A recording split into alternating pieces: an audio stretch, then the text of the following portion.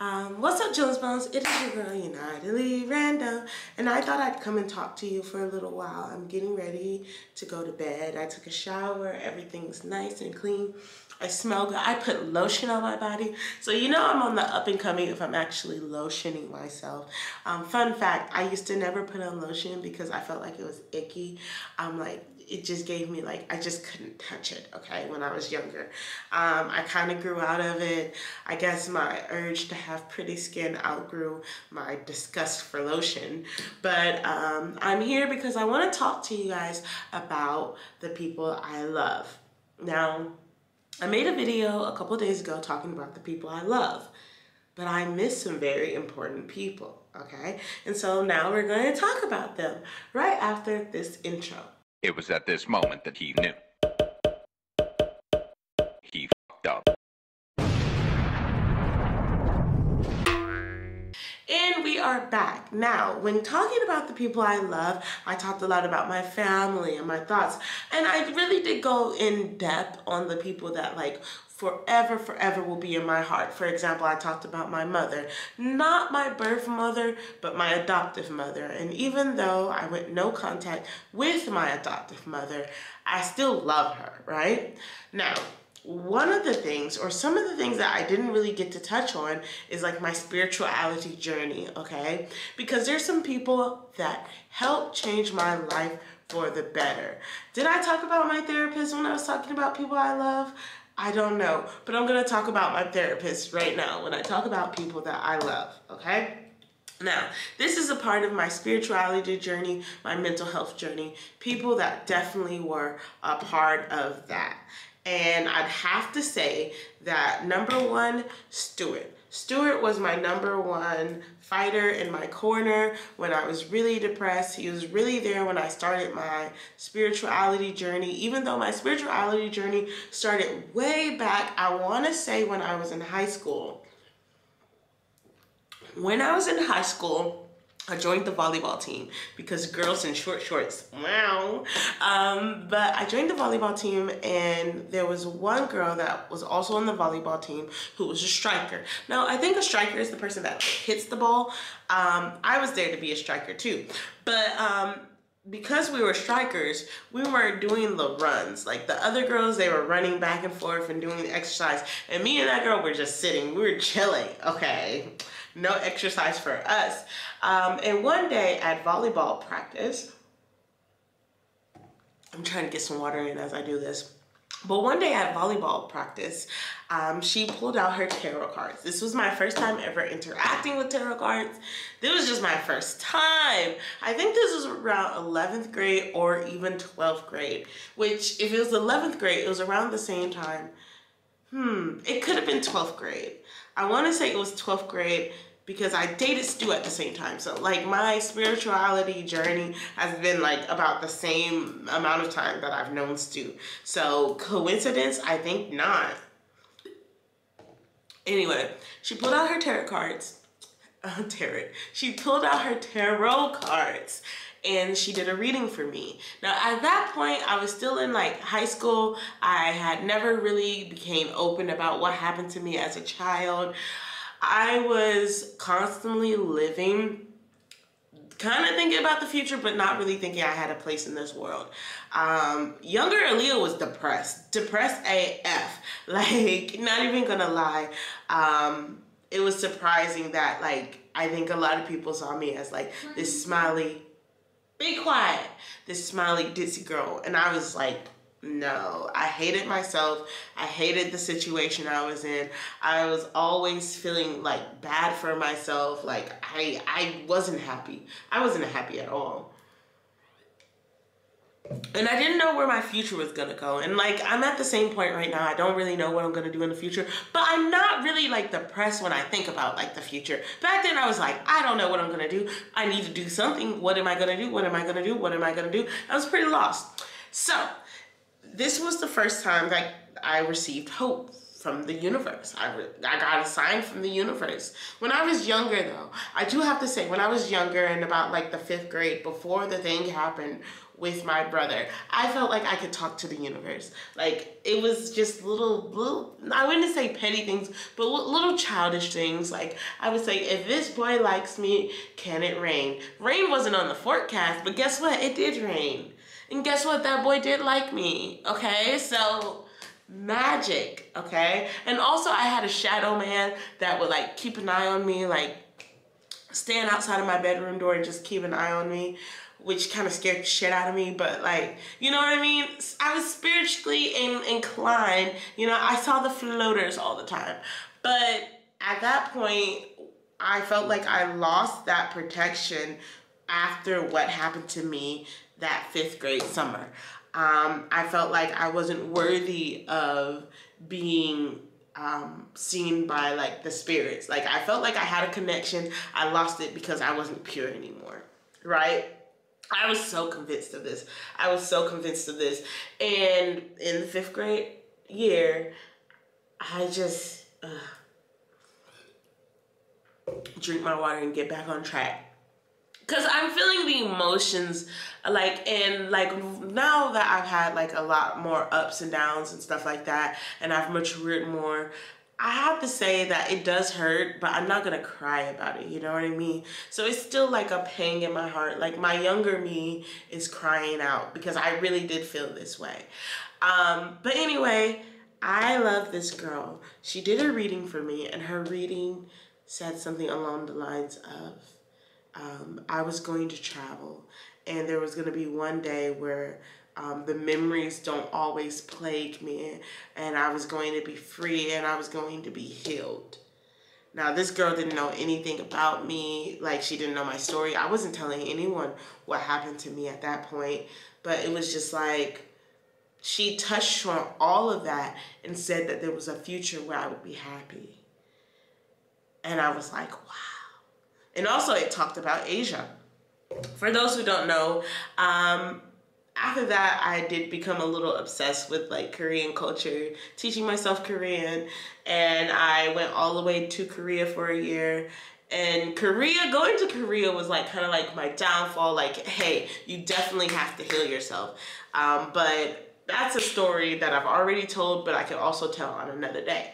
So I really do love her because she gave me hope, so much hope that she started a healing journey before the healing journey actually even started.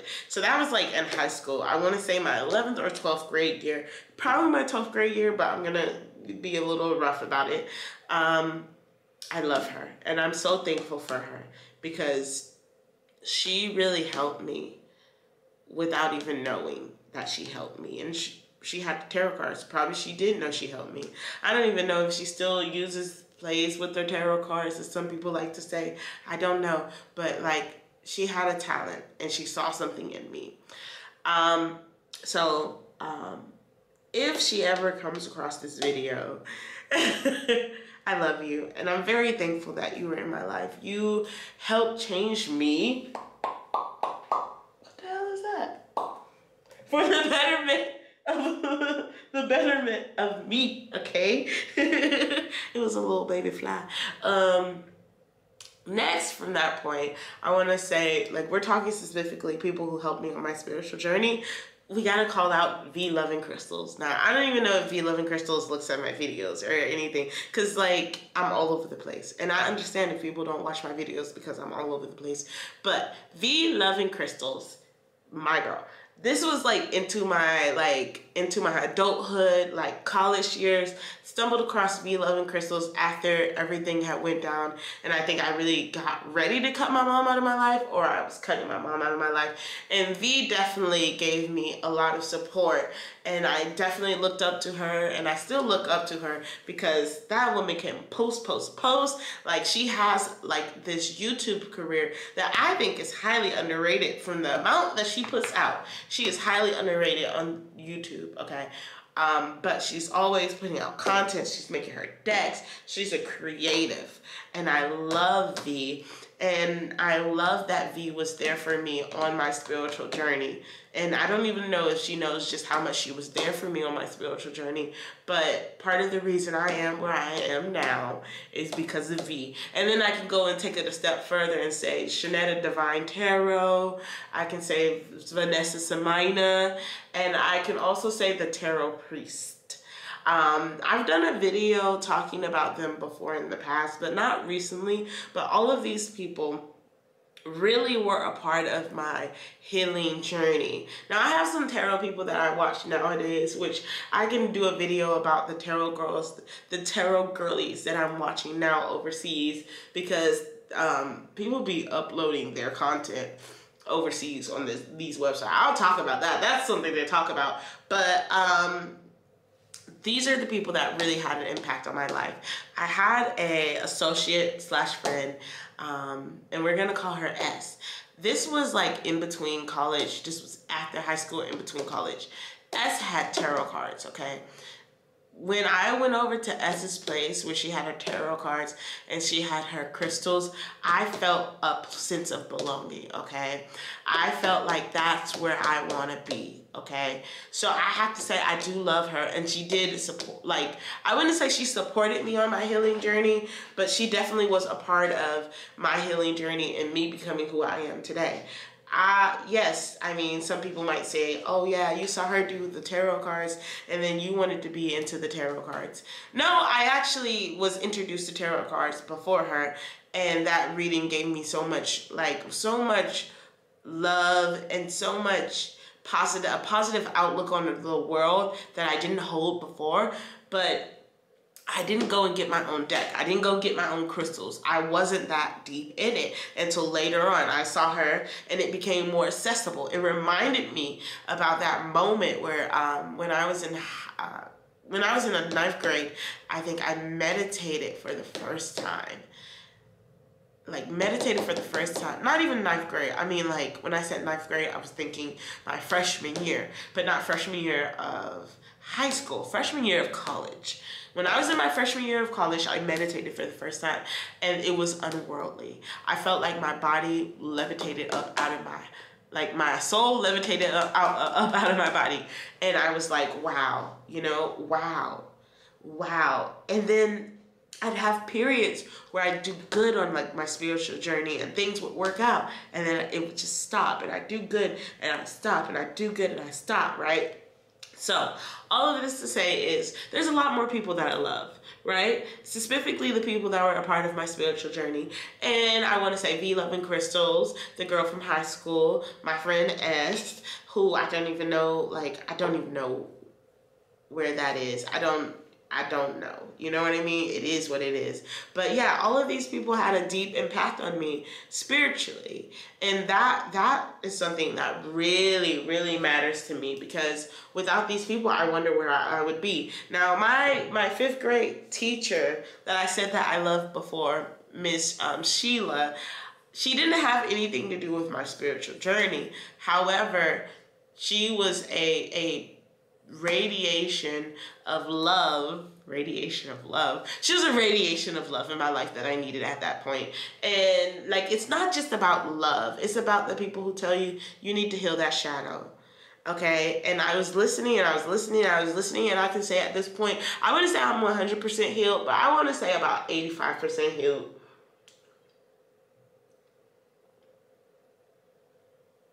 About 85% healed.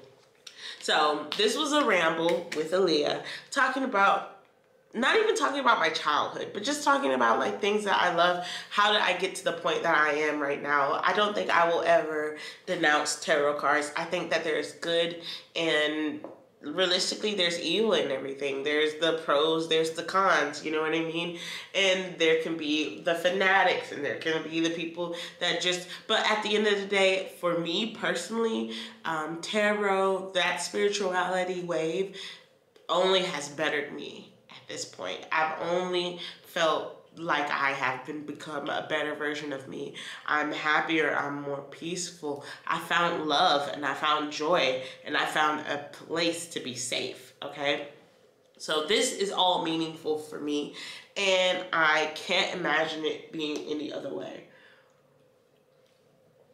Actually, if I do imagine that if I never found myself back in like the spirituality, the witchy side of like freaking TikTok, if I never found myself in that area, I don't know where I would be right now. And mind you, I'm not like the full witchy girl. I'm not always, every time there's a moon and da-da-da-da. But I do consume a lot of that material, and I do love doing tarot readings, and I think that in the future I will bring back doing tarot readings on my channel, if not like once a month, you know.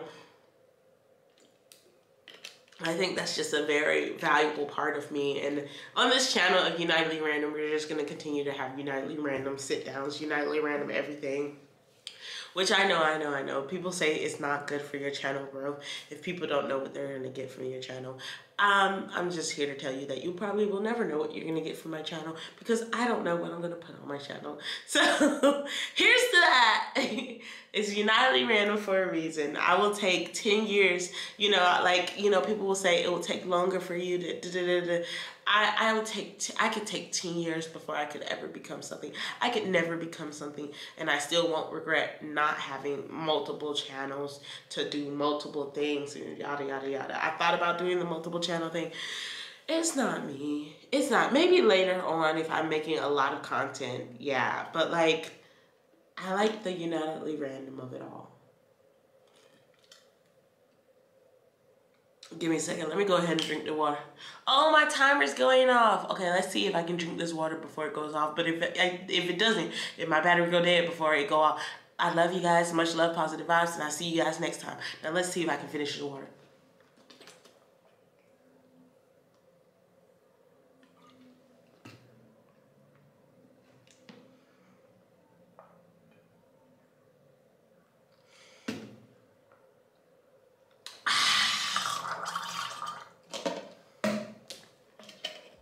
See, I told you guys I knew I was gonna finish this water. Now, what you need to do, go drink some water, okay? If you didn't drink a bottle of water while you was listening to me talk, go and get a bottle of water and drink it right now.